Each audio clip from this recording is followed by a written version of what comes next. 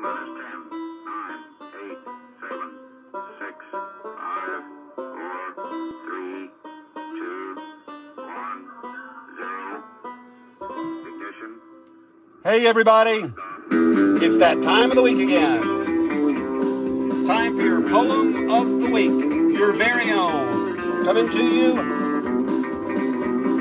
live from Austin, Texas. Here, here, time for your fun Texas fact. Texas is the home of the Dr. Pepper. Put that in the category of people will brag about anything. Yes, you can. See, I grew up near the city of Atlanta, the birthplace of Coca-Cola. Coca-Cola's original secret ingredient, cocaine. Dr. Pepper's secret ingredient, as invented by a soda jerk in Waco, prune juice. Gather around, grab a seat. Plenty of seats right up here in front. It's Easter Sunday. Unless you're Orthodox, where it's Good Friday. We are in the midst of Passover and Ramadan. Grab a seat. Come gather around me, people. And show me some love. Hit the love button and we'll come back to you in infinity. There we go. I see the love button coming up. Hey, Kathy Gould, how you doing? Long time no see. No eyeball time with you. Hey, Kat. Well, yes, it is Dr. Pepper. It's, well, people will brag about anything. Don't hit the anger button because it will come back to you in infinity.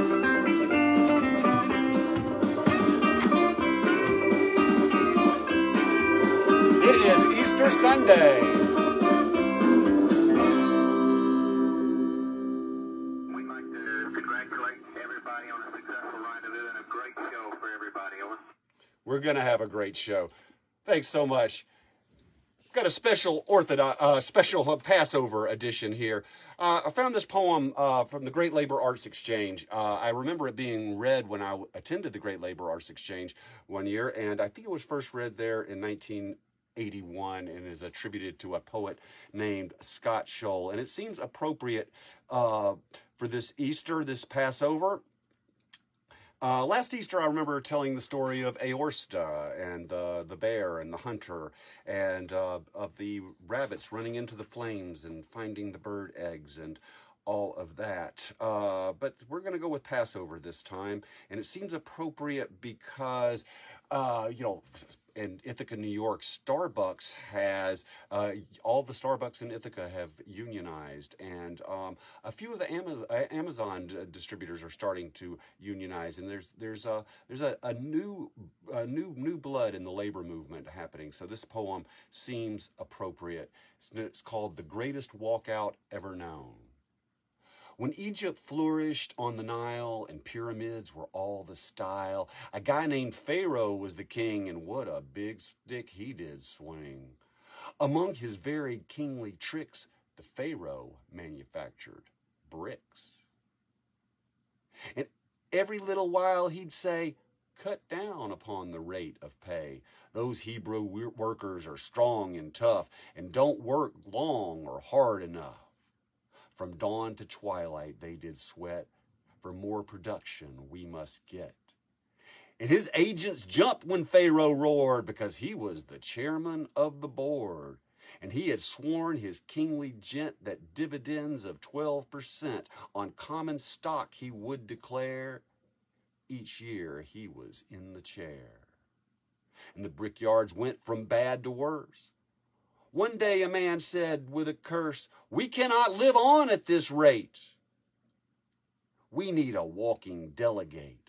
So they elected Moses, who took up the burden of the Jew. He tried to attribute the case, but Pharaoh laughed right in his face. "Go chase yourself," he said with scorn. "I've made bricks here since before you were born. The way I run the yard suits me, and I'll be damned if I can see why I should listen to the kicks of some guy who just makes bricks." "All right," said Moses, "then we'll fight." until you give us what is right. Whereas brave Moses pulled some stunts that have never been matched, not even once. He brought on plagues of flies and blood, of slimy bullfrogs, strewn mud, of cattle sickness, vermin, and lice, which really were not very nice, of darkness, locusts, boils, and hail. And when all else seemed to fail, to make the Pharaoh cry enough, he brought on something mighty tough, the fearsome curse of plaguing death, when all the firstborn lost their breath. And that made the king capitulate to Moses, walking delegate of Egypt's local #1 brickmakers union. They had just won the first of all the countless scraps between management and labor's chaps. Then Moses cried, "Go pack your tools. If we remain here, we are fools." So out of Egypt's bonds they went, for Canaan's milk and honey bent. And they left poor Pharaoh to bemoan the greatest walkout ever known. There you have your poem of the week. Now make sure you hang around for your moment of spin. I seem to have lost my little guy. Not working at all today.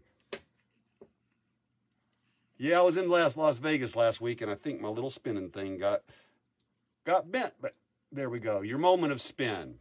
Thank you, Kathy. I appreciate the applause. Kat says solidarity. I am in solidarity with the greatest walkout ever known. We will have your moment of spin here.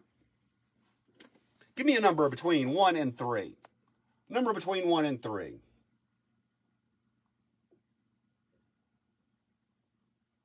I know it takes a few minutes.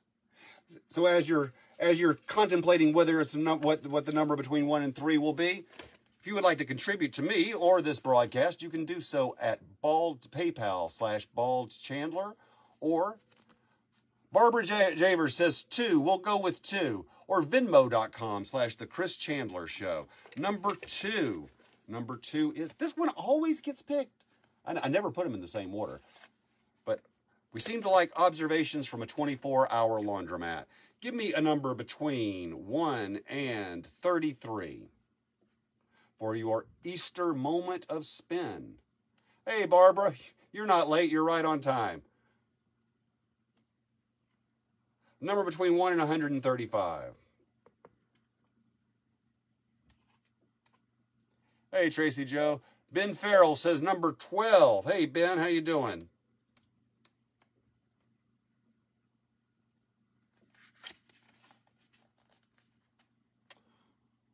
Your moment of spin from observations from a 24-hour laundromat. This is from the title piece of the first book that Phil Rockstro and I put out together called Protection from All This Safety. Phil Rockstro is a great poet. You should look him up. All monsters should remain under the bed and not fraternize with skeletons in the closet.